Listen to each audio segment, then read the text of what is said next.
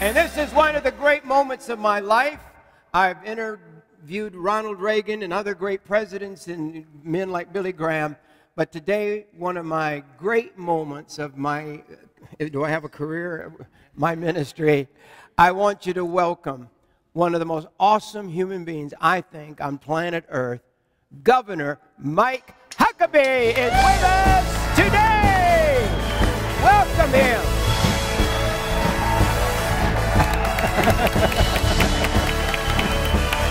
Oh, so good to have you, Governor. It's an honor.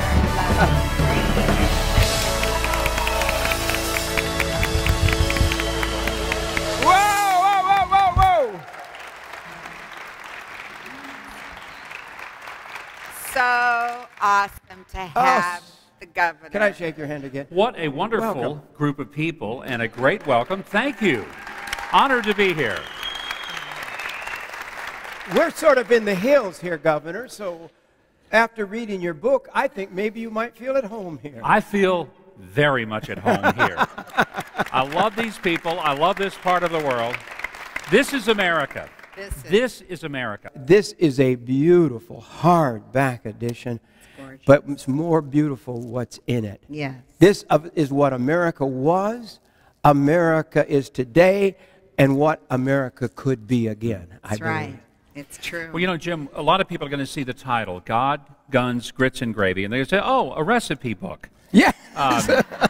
Or a book about hunting and how to cook the things you killed when you went hunting. But really, the title is to get your attention. But it's a phrase that I have used when I've tried to explain to people in New York that I've worked with every week for the past 6 years. And I would say to them, you know, those of you who live in New York, as well as people who live in Hollywood or Washington, live in these bubbles of influence. And in those three bubbles, people set the table of culture in America for fashion, finance, politics, government, music, entertainment, movies, everything. But the people who are setting the table of the culture for America are living a very different life in a very different world in bubbles that are totally different than the land we live in, which I call the land of God, guns, grits, and gravy, where it is not that unusual that a person would go to church, say a prayer before a meal, talk to his or her children about Jesus. That's right. Those are things that we grow up doing here. We grew up owning guns. Not everybody, you know, necessarily has a gun. I'm not going to ask the audience how many people out here are carrying today. But you understand, I grew up.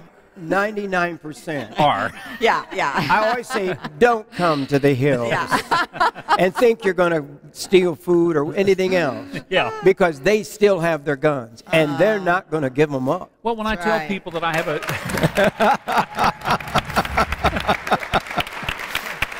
But when I tell people in New York that I've owned guns since I was 5 years old, that I have a concealed carry permit, that my wife does, they look at me like they're ready to jump onto the table. And I say, don't be afraid. It's a way we grew up. And anyway, all of that is to say that we live in the land, the flyover country, as it's often called. It is the land of God, guns, grits, and gravy. It's not necessarily southern. It could be Midwestern. It could be even up in the western parts of the United States. It's that area of America away from those two coasts of the left and the right of the American map, and from many of the urban areas in between, where people live very differently, where when you're seeing a funeral procession and you see the lights of the cars, you pull over to the side and you respectfully wait. Yes. You don't say, get out of my way, I'm in a hurry. You recognize this is just how we live. And so what I want the book to do, and I'm so grateful for your affirmation of it, is to say to all the people who live in the land of God, guns, grits, and gravy, you're not crazy. You're living a life that is okay.